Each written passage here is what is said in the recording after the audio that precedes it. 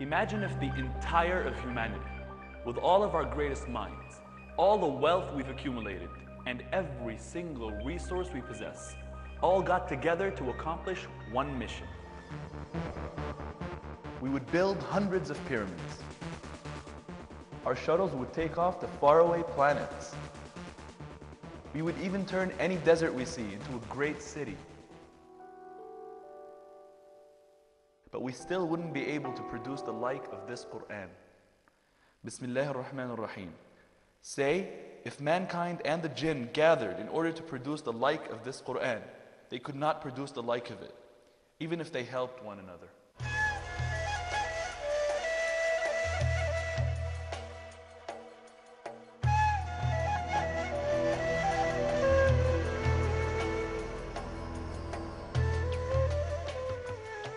Assalamu alaikum and welcome to Parables in the Quran. For those who watch us in Ramadan, welcome back. And before I forget, thank you very, very, very much for your emails, without which we could not have been back on air with new episodes. For those watching for the first time, let me tell you a little bit about our show.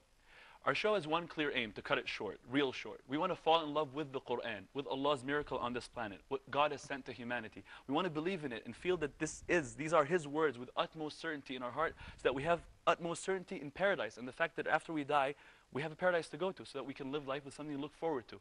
So that's exactly the clear aim of it. Parable can mean two things to refresh our memories. Parable can mean simile, example, metaphor, to liken something we don't know to something we know, for us to understand it better. I can give us an example of this. When Allah wants to teach us that there are hypocrites in the life of this world, hypocrites who claim to believe in Him but actually don't believe in Him, who say they believe in Him but deep inside don't believe in Him or are in complete doubt. He wants to teach us this, so He gives us, this is a very intangible meaning. So He gives us a tangible example. So He says in the Quran, in the chapter called the Baqarah, the cow, the heifer, He says that their example, speaking about them, is like those who had lit up a fire.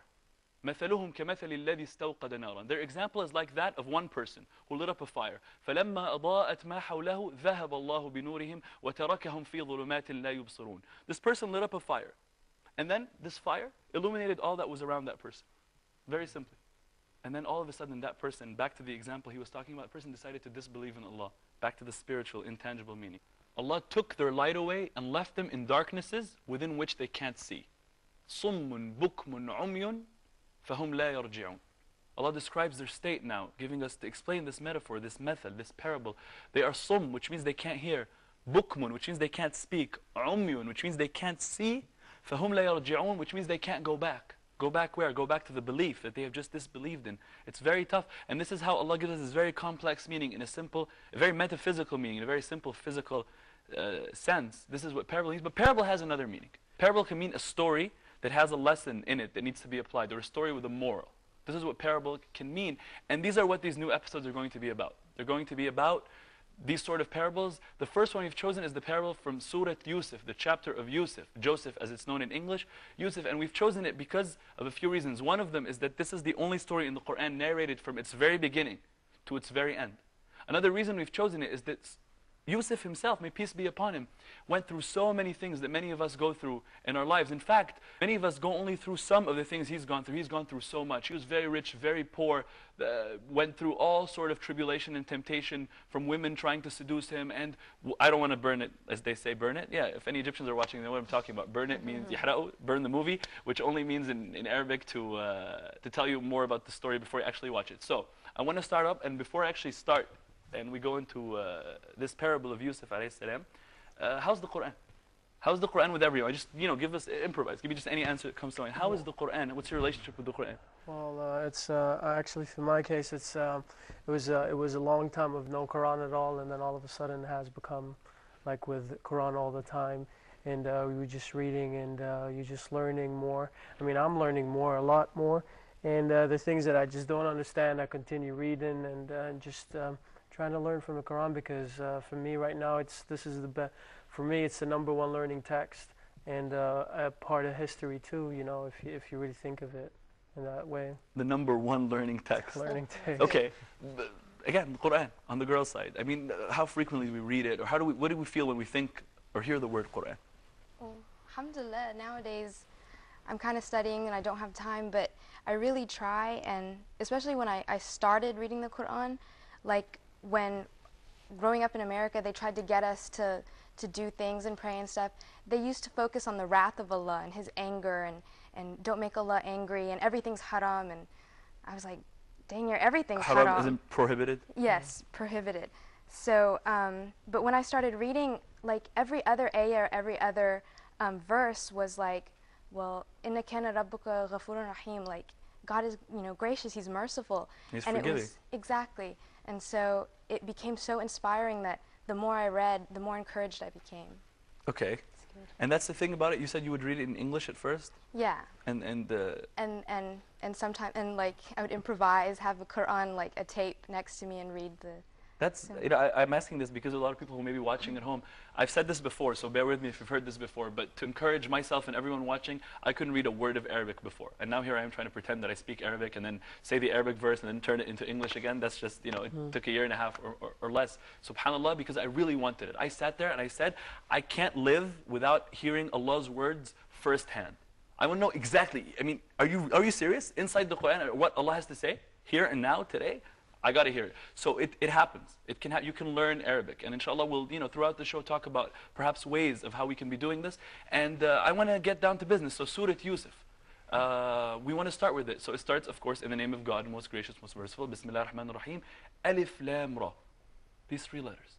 And many chapters in the Quran start off with 3 letters. Alif, Lam, Mim. It's like as if it would be saying A-L-M. Or Alif, Lam, Ra would be saying, as if it would be saying A-L-R. Or Alif, Lam, Mim, Sad. A-L-M-S, I guess? Yeah. Okay. And that's the point behind it. What are these letters? Many people have said many things, and my heart rests with the interpretation I'm about to give us that I've read from the scholars. What they're saying is the following, okay? They're like, now, the Quran is miraculous. This is the claim that, that we make as Muslims who believe in it, that Muhammad, peace be upon him, makes as the person whom it was revealed to.